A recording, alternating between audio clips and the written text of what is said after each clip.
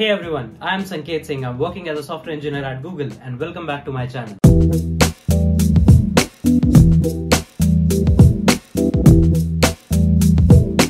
So guys, in this video, we are going to discuss about a very interesting topic. So all of you guys know that I have been working as a full-time software engineer for like almost more than 1.5 years now. And prior to that, I did a lot of internships, participated in a lot of open source programs and all. So in this video, I'm going to tell you about how you guys can also start learning backend development. What are the major caveats that you need to learn about in backend development? How you should learn backend development.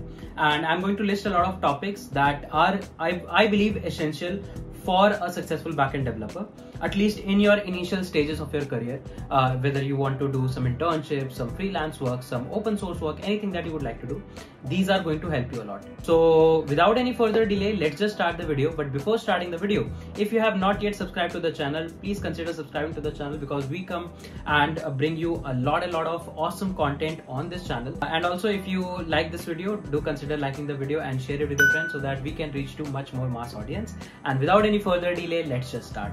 So first of all, guys, you need to learn about the fact that what is the primary role of a backend developer. So in a backend developer, there are a lot of websites, there are a lot of applications that you guys use, right? Starting from websites like IRCTC, that's a railway booking application, to Book My Show, which is a movie booking application, to Zomato, which is a restaurant and dining booking. Lots of applications are there. There are a lot of gaming applications, there are search engines. So a lot of applications you use in your day-to-day life, right? And some of them you use on the website, some of them you use on the mobile apps. And when I say mobile app, then there can be an Android app, there can be an iOS app. So all of these things that you see are the front end part of an application. That is something where user interaction, right? A user is going to interact only with the front end. But there is a big part which involves a lot of business logic that users don't know. It's an abstracted part and users are not aware about it. And this contains the major business logic. This is the main backend of the application. So as a backend developer, your primary task is to build the business logic, build a whole backend that is scalable enough for handling the request of a much larger audience. And you need to develop all the required, I would say, services that are going to power up the application, which is going to be served on the front end, right? So this is the, I would say in a nutshell, a major role of a backend developer. Now, how you should start if you want to learn and become a backend developer. So first of all, you need to learn the basics. So you need to learn about the fact how the internet works, right? Because just think about it. Uber is having their web app also. Uber is having their mobile app also. Now, all of these applications of Uber are connected, right? There are front end that is connected to a single backend, right? So first of all, and then there are users, there are drivers, there are multiple, I would say, users and multiple roles are there who can do different things on the application. So first of all, you need to understand the fact that how everyone is connected. You need to first understand how the internet works. You need to ask yourself some basic questions, like what happens when you write www.google.com? What actually happens behind the picture apart from just loading the google.com?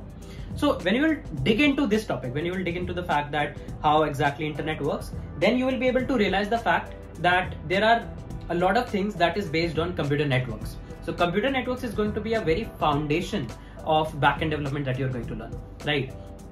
So from here, your basic journey will start.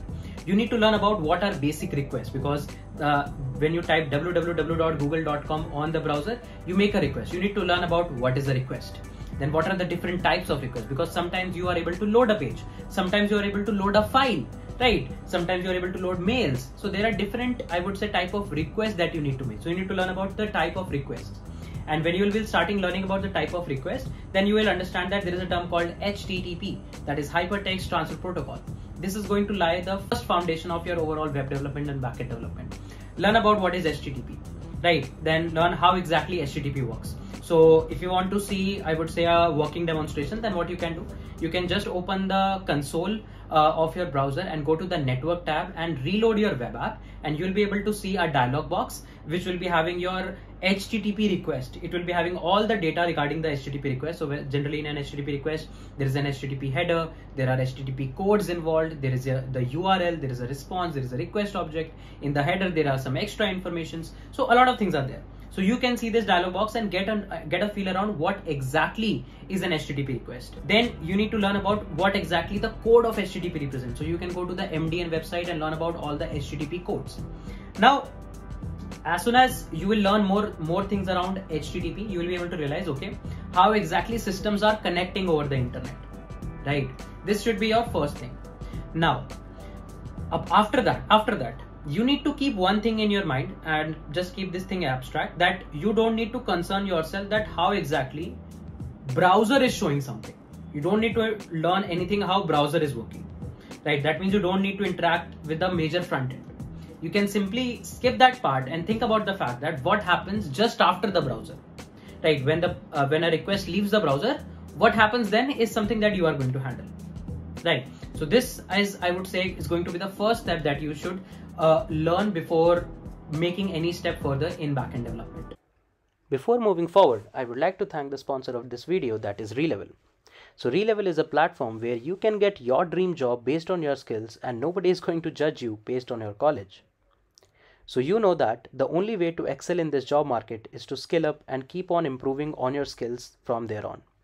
So Relevel has already been changing lives for months now by becoming India's first hiring platform that empowers job seekers to showcase their skills through tests and get their dream job within 15 days. And now Relevel has launched its very own learning product as well, where if you are learning to start your career as a software developer or just pick up the necessary skill, this product is for you.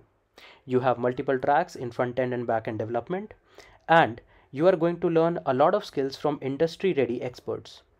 These tracks will include 300 plus hours of learning, hackathon-like coding contest, one-to-one mentoring, soft skills and preparation, merit-based scholarships, Relevel social nights, etc. You will learn the theory from the veteran developers and then get a chance to pick up required soft skills to navigate the industry from the leaders themselves. So what are you waiting for? Head over to the product link and start your journey to transform your career forever. So the next part that you need to learn about the fact that how exactly the web architecture works. You need to learn about the fact that how exactly the client server model works. As soon as you are able to understand that, okay, there is a client, they interact with the server is having a lot of services and they execute some business logic and return some responses. You need to learn about what is a request, what is a response. As soon as you are comfortable with this one, you need to learn about REST, right? So there are a lot of conventions that are recommended while developing applications. These conventions include conventions like SOAP, conventions like REST, gRPC, etc. Right? So REST is something that is going to be used in a much more wider amount of companies and startups. Most of the companies and startups use REST conventions. So start learning about REST. Keep one thing in your mind, that REST is a convention, and I would say it's a suggestion. People definitely can change the things like based on their application and needs. But REST architectures, REST conventions are something that is widely used in the industry. So this is something that you need to start learning about, that how exactly the REST convention works. As soon as you will dig deeper into the REST convention, you will be able to realize the fact that every URL that you see on the internet has a certain set of patterns. There is a certain set of convention how the URLs are built. Then you will be able to realize about the request type, that okay, there is a GET request, there is a POST request, there is a delete request, PUT request, patch request. Learn about these different type of request. Why exactly one makes a certain type of request. This is a very important and crucial part of the REST convention. So these all things you need to learn. I'll drop some good articles about the basics of REST convention. You can definitely start reading and learn more about the I would say REST convention and the basic web architecture on your own from these articles. Now, as soon as you are comfortable with this basic of how internet works and how the web architecture along with REST works, now is the time to get your hands dirty.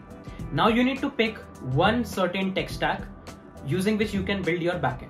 Now, backend can be built in anything. You can use a Ruby-based stack, which is Ruby and Ruby on Rails. You can take a Python-based tech stack where you can use Python with Flask. You can use Python Django. You can use Java's frameworks like Spring. You can use PHP. You can use JavaScript. A lot of things you can use, right? How you should choose it? So there is a website called as stackshare.io. I generally use it a lot, and I recommend my students also to use it a lot. On stackshare.io, you can generally compare in between frameworks and languages, and you can get a better gist around what type of framework suits your work well.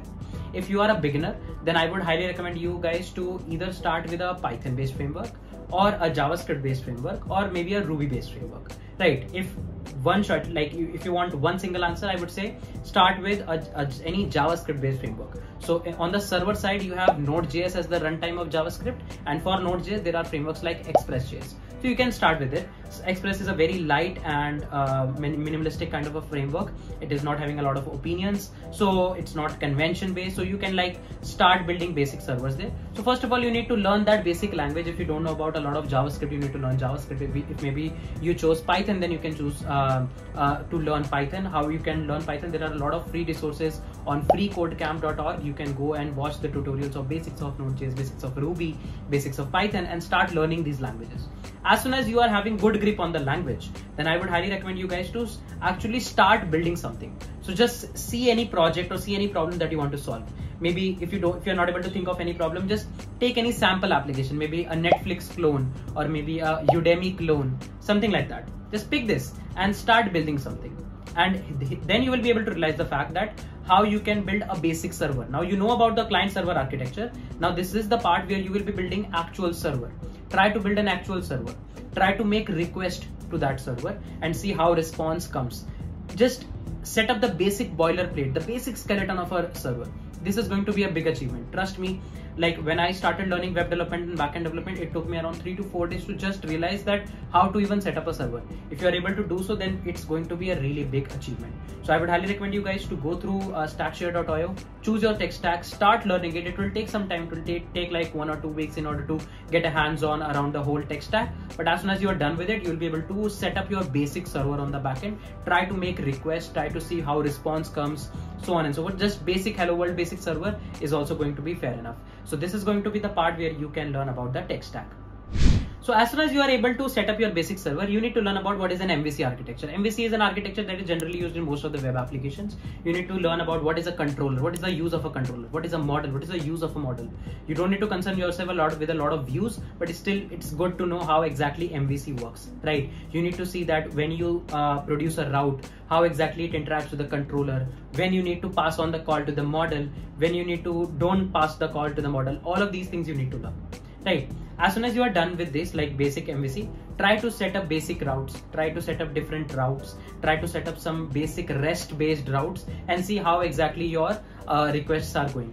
Based on the different kind of routes, you need to like pass data to your request in different manners. Maybe you need to pass your data in the request body or in the URL params. Learn about all of these concepts, how you can send data to the server. When I say sending request, that means you want to send some data to the corresponding server. So learn about how you can give data to the server so that the server can process it, and see how exactly controller can interact with the model. How can you have a controller based layer? How can you have a model layer? So on and so forth, right? As soon as you are comfortable with these basics, try to learn about the fact that how exactly models are going to interact with databases. Now here comes a very important part of database management system. I would highly recommend you to start with an RDBMS database, maybe MySQL or maybe PGSQL. You need to learn about how exactly databases work. You need to learn how to write queries, how to optimize those queries, what is normalization. All of these concepts you need to learn. And then you need to see that how you can like integrate a MySQL database with your server so that the server can store data on the MySQL database, because obviously on backend you want to have the data persistence, right? So this is something that is going to be really very important, and this is the point where you should integrate your models with the database, and then you will be able to complete the whole request lifecycle. That from the client side you are sending a request to the server, it is getting accumulated on the controller is going to send it to the corresponding model. If required, then model is going to interact with the database layer. Database is going to give you a response on the model. You apply some business logic on the model and then give the response to the controller, which in turn segregates all the data objects and creates a final response object and give it back to the client. So this whole life cycle is going to be completed, and this is going to be definitely a major milestone in the journey of backend development. Now, one more thing that I would highly recommend you guys to learn is Linux fundamentals. So like being someone who is going to interact with the server side, you should understand the fact that you are not going to have a lot of I would say GUI interfaces when you are going to deploy your servers to the production, right? So in that case, you are going to interact with only CLI interfaces, and generally these CLI interfaces are going to be a Linux environment. So I would highly recommend to at least learn basic Linux commands, learn how to use Vim, a text editor directly available on the terminal. So how to use Vim or maybe Nano, how to copy files here and there, what are the basic commands, how you can change permissions of a file, so on and so on. Like basic Linux terminal commands is something that you should learn, right? Apart from that, whatever tech stack you are learning, try to learn about the fact that how you can run files in those tech stack directly from the command line. So a lot of people have a notion that they use some IDEs and then IDEs do a lot of things for them. But I would say sometimes at least try to avoid it, at least in your initial days. In your initial days, try to do more things through command line. Right, this is going to give you a better gist around the overall things that is going to be done in the backend development. Now, irrespective of the fact whether you are a backend developer or a front-end developer, you need to learn about the fact that how version control works. Right, so there are different version control systems like Git, Mercurian, etc. You can start with Git. You can see how version control works. Why do you even need it? You can start building a team project if some fellow mates of you are also learning backend along with you. You can start building a team project. You can see how teams interact with it, how to create branches, what's a master branch, how to write cleaner code, how to push your code to some online, I would say, services like GitHub or GitLab. All of these things you need to learn. And again, for this one also, I would highly recommend you to use CLI interfaces, not the GUI interface like GitHub Desktop or something, because they abstract a lot of details, and on the server side you are not going to have a lot of GUI. So it's highly recommended for you to use a CLI interface so that you can get the gist of exactly how step by step things are working. So version control system is going to be very important. How you can learn version control system. There are some awesome tutorials from Free Code Camp as well as from MIT and Stanford. I'll link them in the description. You can definitely watch them and start your journey with the version control systems.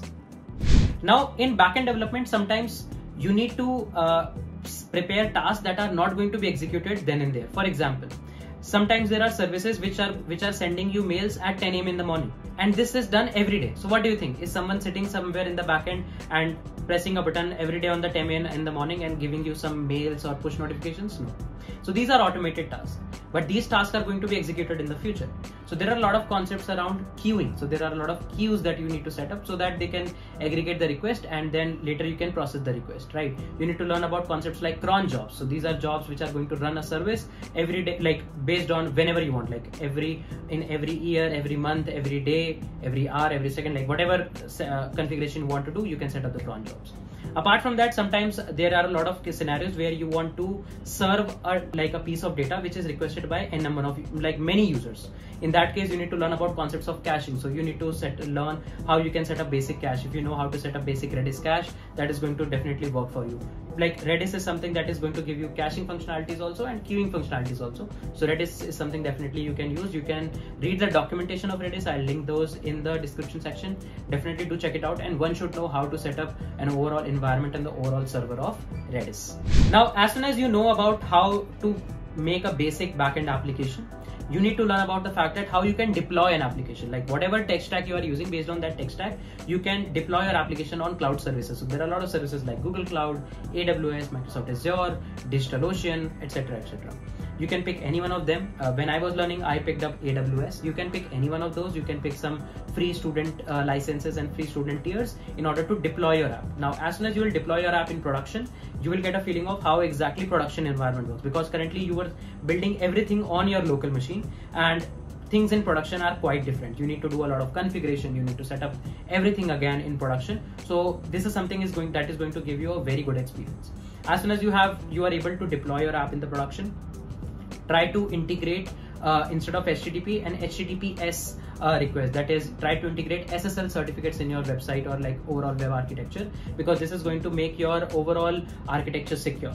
Apart from that, there are a lot of things that you need to do while writing the backend so that you can maintain the security of the application. So you can write proper queries so that you can avoid SQL injection. And a lot of attacks are like these that can be avoided by writing proper code in the backend. So you can also put request filters if some DDoS attacks come. So there can be rate limiter and request filters that you should learn how to set up. And these basic things one should know in order to become a good backend developer, I feel. Now, the next major lab that you need to take is to learn how to build APIs. Now you know end-to-end how to build a basic server, how to make a request, take a response, deploy that server, maintain some security. Now you need to learn about the fact that how exactly products are working, how the overall REST API architectures work. Now just think about it. The same Uber front end you are having on the iOS, Android and the web. All of them are using same functionality. So definitely there is a mechanism in which you are able to interact with all of your applications simultaneously. And API based architectures are really good for this. right? So you need to learn about the fact that how you can build REST APIs, what are the conventions of building a REST API, how you can write cleaner APIs, right? How you can maintain authorization and authentication on your APIs. This is something that you need to learn. Authentication is a very important part. You need to learn about the fact that how you can set up basic JWT token based authentication, how you can set up OmniAuth based authentication. When I say OmniAuth, then I mean Google, Facebook sign up based authentication. All of these things you need to learn how you can integrate in your API. You need to set up authorization in your API where different roles are going to have different access to the APIs. All of these things you need to learn. As soon as you will get better around writing APIs, you will become, I would say, a much enhanced backend developer, because writing APIs is a skill in itself. So I will link some good Medium articles that will tell you about how to write basic good APIs, how to set up good response objects in your REST APIs. And these are articles that I also read, so I would highly recommend you guys also to read these articles. Now after that, you need to learn about how you can build basic features like pagination. So pagination can be there on web, Android, iOS, everywhere, right? But the functionality on the backend is same. So you need to learn about how you can make things like pagination, how you can make filtration, like filtering APIs, that someone has some filter, like on flipkart.com you have a filter of price, you have a filter of rating, how you can implement those in the backend logic.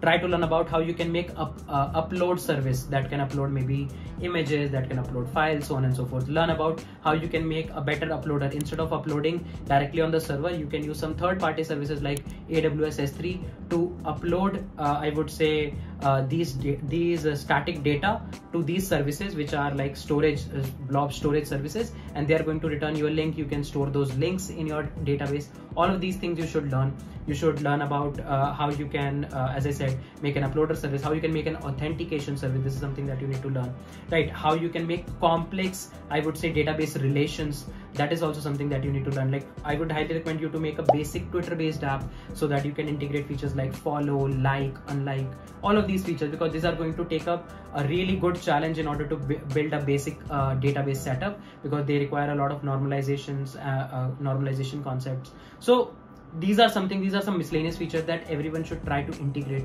Try to make sure that you know how to send mails, right? Everything. These are features that you see in a general basic website. You should know how to integrate that, right? So these are going to be my suggestions of how and in which order you should learn in order to become a better backend developer. So I hope that you guys enjoyed the video. All the things that I mentioned were like my opinion. These were the things that I learned in an order. I started learning backend development with Ruby on Rails and Express.js. So I would highly recommend you can also try that as well. All of these things you should try. Development is something that is not going to be a 1 or 2 day task. It is going to be something that is going to take a much longer run. You need to be consistent. You need to try to have a builder based attitude, right? You are an engineer, you should have a builder attitude, and if you are having that builder attitude, you are going to become a very, very good developer. All of these things are going to be enough for becoming, I would say, junior developer, or I would say an SD1 or 2. For being an SD2, you need to learn some extra concepts like system design, which includes high level design and low level design. But in order to get started with your career, all these things are going to be sufficient enough, right? So I hope that you guys enjoyed the video. If yes, then don't forget to hit the like button, don't forget to hit the subscribe button, and hit that bell icon so that you can get a notification whenever I'm going to put a new video on the channel. Till then, take care guys, bye bye, have a great week ahead, and love you all.